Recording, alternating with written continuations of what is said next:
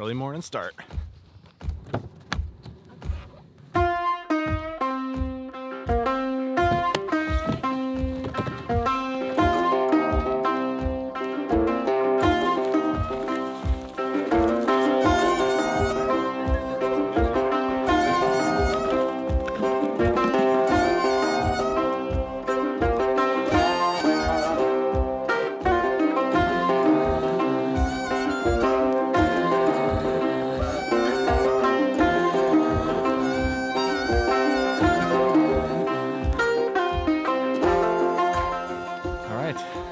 Made it, and now down to the crag. And try not to die. It is a bit slippery, but crampons help. Probably filming this is a terrible idea. Yeah, I'm putting the camera away for this. See you down there. Yukon.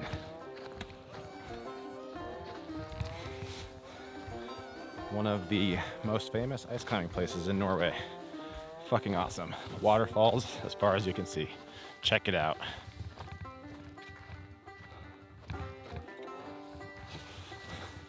Let's go climbing.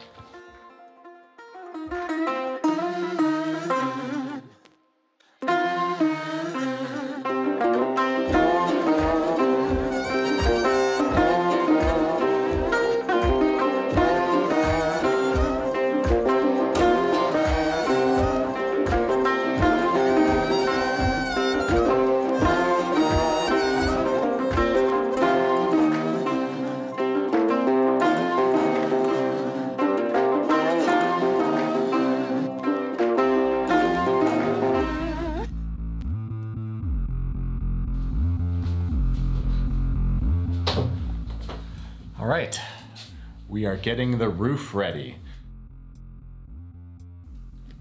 See, there's these cracks between the roof wood slats, wood plates, wood slats, wood sheets, wood, I don't know, what would you call those? It's a lot better to clean and deal with and not have mold and buildup when you don't have cracks everywhere. So we are filling them. Wow. Which is slightly annoying. Is that the stuff?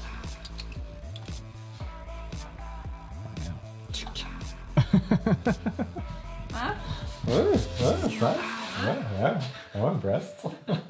So after I filled in the cracks between the wood slates and the ceiling, I was ready to then install the power. I wanted to install the power before I painted, that way I could paint over the power cords and make it look a lot nicer. Using the breaker that we installed in episode 4, which link above, there are 2 heating elements on the B150. Each has their own plug, and therefore I gave individual outlet to each of the heating elements.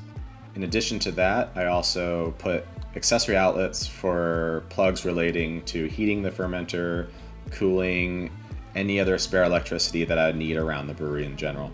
You'll also see here that there's a little bit of extra length at the bottom of each plug, and the reason for this is that way once I do a few brews, I can actually have some flexibility on where I put these plugs in their final position, and then we can shorten up the wiring from there.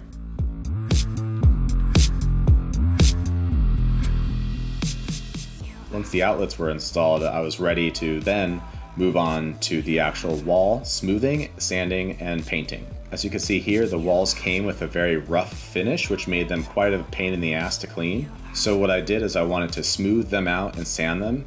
I achieved this by using a bathroom or a waterproof spackle in order to smooth out the texture and allow me to sand over it as well.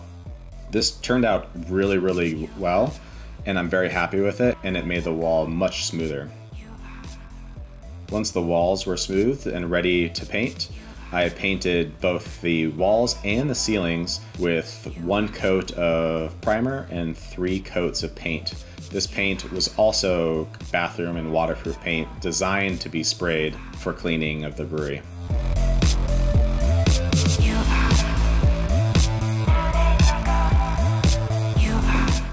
So now I'm in the process of preparing the floor for epoxy. It's a messy job. So basically I am grinding with this handy dandy thing. Wow. Down the concrete floor. And it's messy. So this is the side that looks good. And this is mess and keeping too much gobbledygook from going in to the drain, and so I'm putting it in the bucket. But it's definitely a process. Back to it. One thing I'm learning that really helps is spraying down the floors. Prevent a lot of dust. Dust management, baby.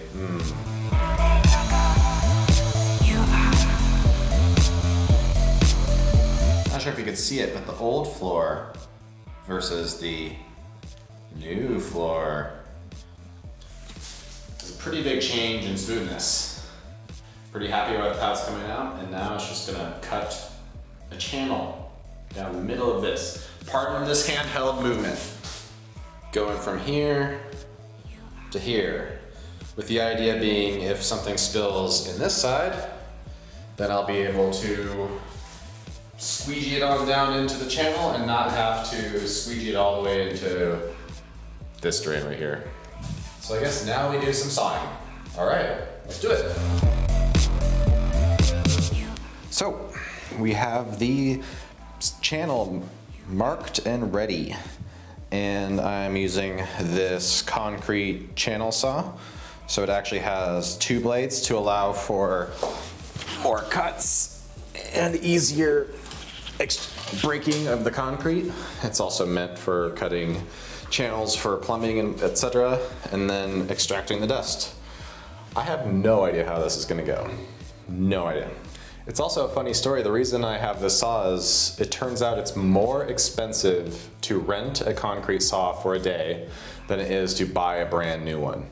We'll see if that's if that turns out well, or maybe this saw is not high quality and it's gonna screw me in the end. There's only one way to find out. I guess let's just do it.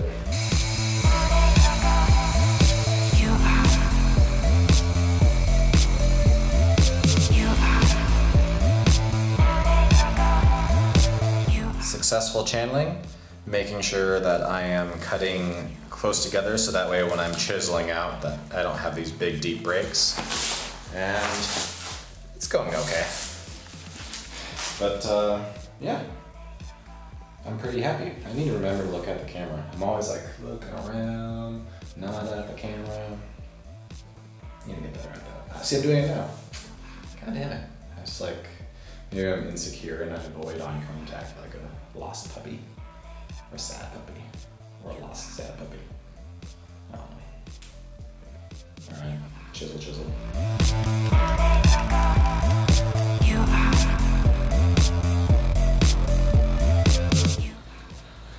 All right, now time for the final part of the floor, which is the epoxy. So I have now sanded the floor. There's some little bits of paint that were kind of in lower areas, but that's fine. And made my drain, made the sanitary corners, and then made sure the floor was quite clean and dry. So the first step is applying a primer coat, which is just diluted epoxy. The second step is applying the first coat of epoxy.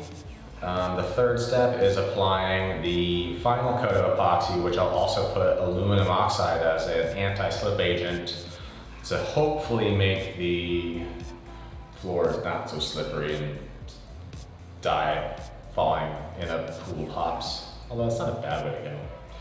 But as you can see, I've marked up here, marked up the sides, and that's the way the epoxy is going to go up the side and hopefully look nice.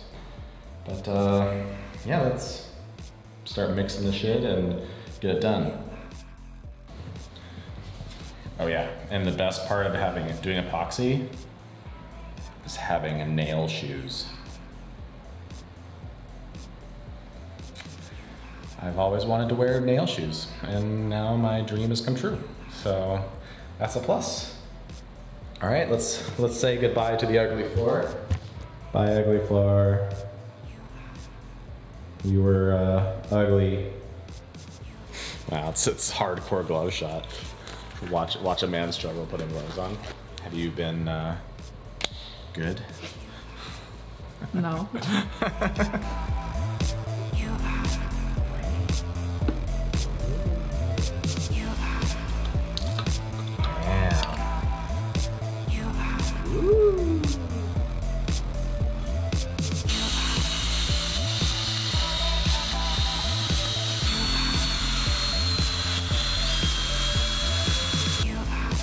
Maybe it'll work.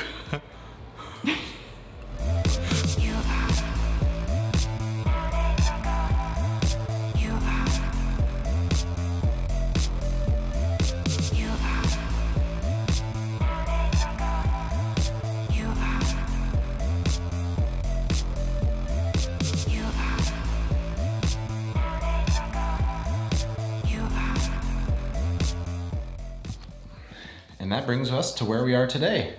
You can see the floor came out pretty good and the sanitary corner. Wow. Also, lights and stuff are up and ready, and now the last thing that I have left, which we'll save for another video, is fixing up the plumbing and also installing a new sink, which came recently. So there's some painting left to do because it was behind where the old water heater was. You can see that I have a rail system in place for transporting the grain. And that's about it. So plan to give a brewery tour once I'm all finished and everything's sorted. So make sure to click right here in order to see that. Otherwise, I think that does it for today. And see you around. You are